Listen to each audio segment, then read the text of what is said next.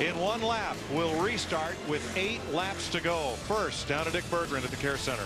Jeff Gordon, you've just watched the replay. What happened? That's the All-Star event. You know, that's just a bunch of guys racing really, really hard. You know, I heard 3 wide right at the last second, and I was already wide open, pulling it down as much as I could. Felt like Kyle probably could give me a little bit more room, and we might have been all right, but I think it was a little bit of surprise. 39 was outside of him, too. I got a bad restart, and Kyle obviously got one heck of a restart. I don't even know where he came from, and I'm just glad that it wasn't worse than that. You know, I was pretty nervous sliding across the track like that, so thankfully nobody got into me, and you know what? It was a great night for us up until that point. Oh, well. And here's another restart. Ready for the restart. Kyle Busch, Ryan Newman on the front row.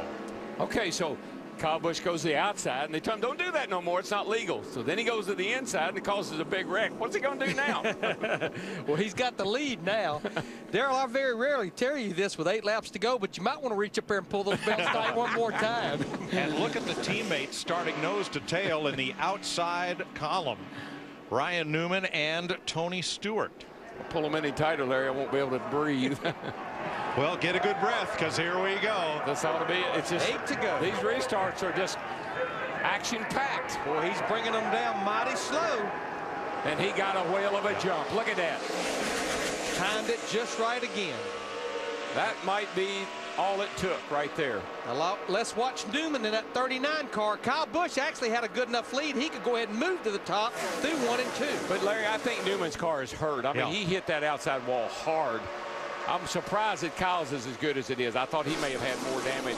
The best car without damage is the 17, but I don't know if he can do anything with the 18 or not. Oh, yeah, smoke from he's Newman. got a tire rub. Newman's got tire rub. And here comes his owner teammate, Tony Stewart, in that 14 car. 7 to go. I think Kenseth probably says, I owe you something, buddy, if I can get to you. And there he is. He's there. He's to him halfway down the back straightaway. Let's see what happens in 3 and 4. $1 million in the balance. Who wants it more? I believe the 7th. Oh, he pinned him down hard, man. He didn't give him much room. Kyle Busch really took him in hard and laid on him, kept him on the bottom. But down in 1 and 2 is where Kenseth is so strong. I think, though, the 18 gets in there, and he's going to get that run off of 2 like we've seen all night. If that was the finish, it would have been Busch, but Kenseth pounds back on the inside, and Stewart is there. He's never won the All-Star race. He's finished 2nd in his rookie year. Stewart in that 14 car. He better just watch these 2 dudes in front of him, because I don't think there's a lot of love going on right there right now. Kenseth's going to get the great run off the corner. He clears the 18. That's all it took. He's gone. Halfway, 5 down, 5 to go. Ryan Newman has gone to the garage. Oh, yeah. Look at that 17 motor. But here comes, hey, look at the smoke. Now he can run the bottom. And that was on the bottom. He got that run, Darrell, halfway down the back straightaway. Let's see who goes where. Yellow. Caution for what? Right here. Debris in turn 3. Puts us under caution. Man. This is getting good. Now you can breathe for a second. Fuel. Gum. Save fuel. Oh. Well, now, you know what? What would make your car faster than everybody else's, Larry? Less fuel. Weight. So Less that means that on that 10-minute break, they didn't get real aggressive dumping fuel in that put any car. more in it than needed. Who lost a race over here because of that? Jeff Gordon. Jeff Gordon. So save fuel. Everything comes into play. Every strategy that you can think of comes into play. Now again, we go back to the last completed lap under green, and that will shuffle the order just a bit. Kenseth the leader, Busch 2nd, and Stewart 3rd. The last time they crossed the line under green, that's how they were running. Yeah, I think this is bad news for Matt Kenseth, because he's going to have to deal with the 18 now on this restart. And we saw what the 18 can do. He can get some gone. Well, let's show you the last 2 restarts. And we're running out of laps for him to catch up and pass somebody. This is classic right it's here. It's unbelievable. Look at him wiggle wobble his way right through there. You know, Darrell and I concluded that Kyle Busch is probably the only one that could get by with that. Then we concluded he's the only one that would try to do that. And then here's his last one, and look at the lead he's got there. Yeah, Ryan Newman's car would not take off. It did get quite a bit of damage. to the right side and has since gone to the garage. Jimmy Johnson is in the pit lane along with Casey Kane and Brad Keselowski.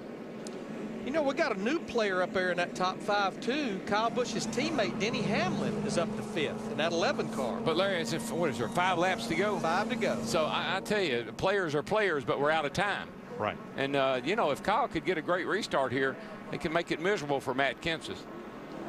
I just believe the guy we have not heard the last of is that cat back there in 3rd, Tony Stewart, in that 14 car. We know how bad he wants to win a race driving for Stewart-Haas Racing, even if it's the all-star race. He was strong right there just before that caution came out. Really strong.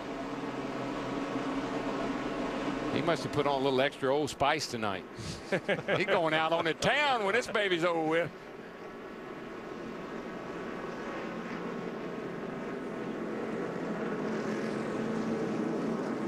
Dale Earnhardt Jr. in the 88 car. Yeah. He's recovered nicely, back up to 6th. Pit report go this time by. From the first race, Carl Edwards up to 7th. Check with Matt. And Kyle Busch's biggest complaint, Mike, the car just plowing this final segment. In fact, a few moments ago, he just keyed the mic and says, you know, I really don't know what we can do. I'm half tempted just to pull up and bounce the right side off the wall to see if maybe we can just move things around a little bit. And Steve Addy just said, I don't believe that's going to get us where we need to get it. No. He did that in the truck race at Martinsville. He went down the wall, down the back straight and slammed it up against the wall to push the quarter panel back in. But I think he's probably got more damage on that right front than he knows. Yes. Look at this. You tell me these fellas don't want a piece of $1 million? They're all up on the wall. No, no, no. You know what they're ready for? The fight. And look at them, they're pretty big boys. You think it is short track Saturday night? I guarantee you. All the other rules indicate it, right? Yeah, you got Kyle Busch's crowd down there, and you got Tony's crowd up here. Poor old Matt, I don't know what he's going to do. Well, they've got a bird's eye view just past the start finish line, and we've got 5 laps to go. A long night of celebration. Let's see. And competition. All waiting to see what happens for the last 5 laps. There you go. It's what I'm talking about right here. Restrain my boys. 1989. Hammond told me, you go on to the pits. We'll take care of this. We just wanted to tell them we need to do a little cleaning on their uniforms. If Kyle Busch's car is pushing, what can he do against Matt Kenseth right here? He has no options. Just go as hard as you can and hope maybe Kenseth doesn't get a good restart. Maybe Tony gets in a race with Kenseth. All he's got to buy is a couple of laps.